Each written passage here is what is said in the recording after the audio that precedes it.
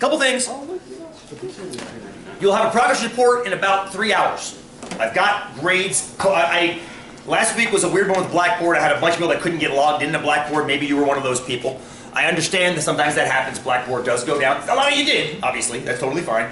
So I had a bunch of hard copies that I graded on Friday.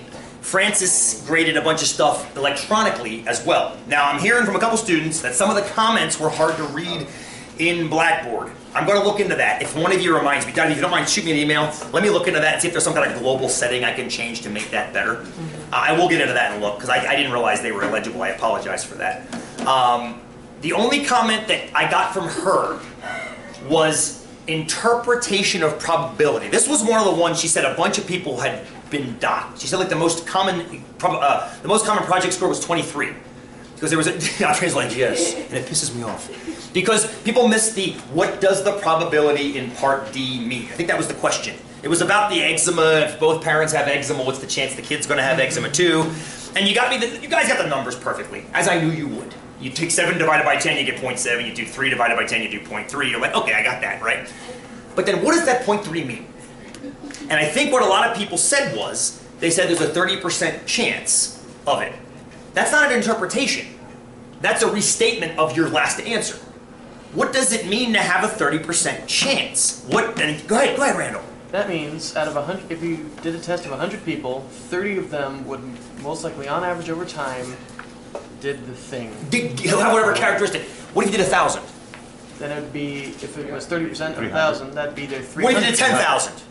Be 30,000. Are you seeing, the point is, the 30% is a ratio that happens over repeated trials. Somewhere in that answer, you had to have a nod to the repeated trials. That's why I said you might want to look at the meaning of probability to help you answer this. And if you flipped back to that box, in that box it talked about the idea of repeated trials.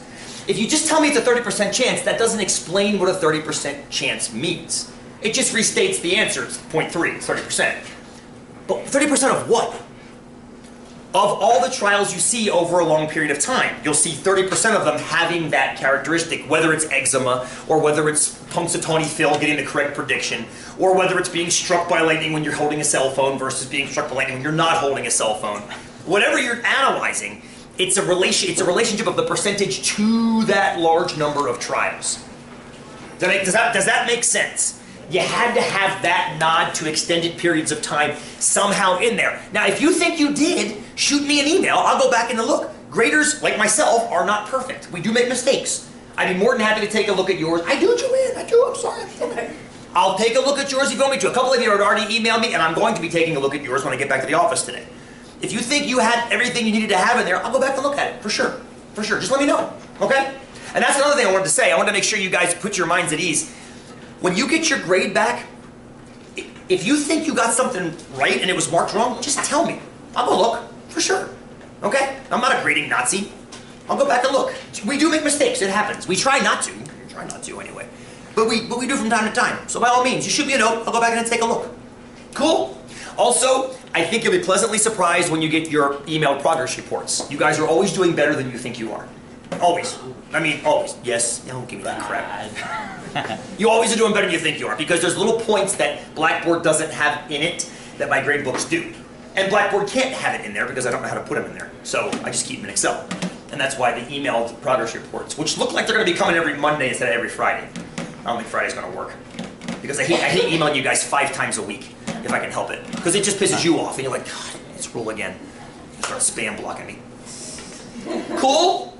That was the only big thing that I heard from Fran from the project. From stuff that I'm seeing, the stuff that I'm grading too, it looks good. Everything looks really, really good to me. So, cool? But if you're having concern with something that got marked wrong, just let me know. Let me know, I'll look at it. Happily. Happily. I'll log right to Blackboard and take a look. Ask me questions. Please. Wait. Jace. That's the grader doing some of the projects and some of the quizzes. Yeah, that's Jason. Yes. Jason, okay, yes. She has been grading for about 1.5 years. She knows the ins and the outs. Can you read her comments that she's got on there? She doesn't have to. She does not say that. Give me that crap. But you can hear what she's saying? She puts like same as, and then like puts up on top like something that I remember seeing. I'll go in and take a look. I will take a look. One, and it was just like She wrote like meaning of statistic. Meaning of probability. She just kept putting same. Maybe it was a repeated mistake. I'll take a look. It was a repeated mistake. Maybe that explains That's it. what she said. Well, let me take a look. That's why I want to take a look. That's why I will take a look. I guarantee. Lily, go. No. I'm sorry. Oh. That's enough. Well, if you think you got down too many, let me know. I'll take a look happily. Yeah, that's. Well, here's the problem, though. Here's the problem. Because if you're like really. Wait, now, hang on now. I totally see your point, Scott. And here's one thing I want you to watch. And this is something that's easy for graders to forget. Make sure you guys aren't knocked for cascading errors. Here's what a cascading error is. Think of number 2 on your project, where you had to calculate part A, which was interpreting the 1 and 3 and knocking it down to a 0.33. I think that was the first one. And then part B was the complement, which would have been 0.67. Suppose you screwed up the first part, and for some reason you thought it was, I don't know, 0.4. If you then took that 0.4 and did the correct math on that to get 0.6 in part B, and you lost points, that's what I call a cascading error. You shouldn't have lost points for part B. You should have lost points for part A. But part B was based on an incorrect input, which means I would give you those 2 points back. So watch for that. Watch for cascading errors. It will happen from time to time. On your exam, which I'll be grading next week, the exam about the map question with the Measure 92 GMO, that's like a 12-point question. When I say 12 points, it's not like part A, part B, part C, part D. If you screw up in part A and carry that computation all the way to the end wrong, I'll see that and only dock you for part A. So you won't lose whatever, 25 points. You'll lose 3. And then the rest of it you did correctly on a wrong input. But try not to. The idea of letting you guys have all the time outside of class is so that you minimize those kinds of cascading things. Does that make sense? But do watch that, Lee, for sure. Watch that. Because I'll go back and fix that in a heartbeat. Yes, Scott? So the question I have is... I'm going to look at yours. I got yours. No, I'm going to look at like, it. It's on that line. It's just that if it's just pronunciation, like essentially wording of like that statistical probability. Yes. If the calculations are correct, it's the wording that is sort of misformatted. Is that going to dock you all those points? It's going to dock you that one question. Oh. That's that one question. Part E was the interpretation. Calculation. It has nothing to do with the calculation. It's being able to turn the... Here's the way I like to think about it. What you should do is be able to explain it to your neighbor when you're both out trimming your shrubs on a fine spring day. I just read this study. It says you should take Advil to prevent a 3rd heart attack. Oh, really? Why? Because it reduces it. I don't know. I'm just making these things up now. Apparently it works good on 2nd heart attack.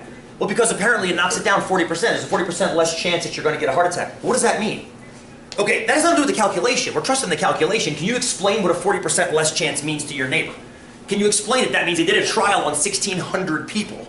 What? And 40% of those 1,600, with a margin of error, showed a positive. That's what the point of that question is. So it is all about the pronunciation of it. My thinking is that I gave a sentence answer. That's why, like that and Scott, I'm going to look at it. thing. I'm going to look at it. Because then it becomes interesting to grade because it's a judgment call about did you get the overtime part. I got to look. I can't do it without looking at it.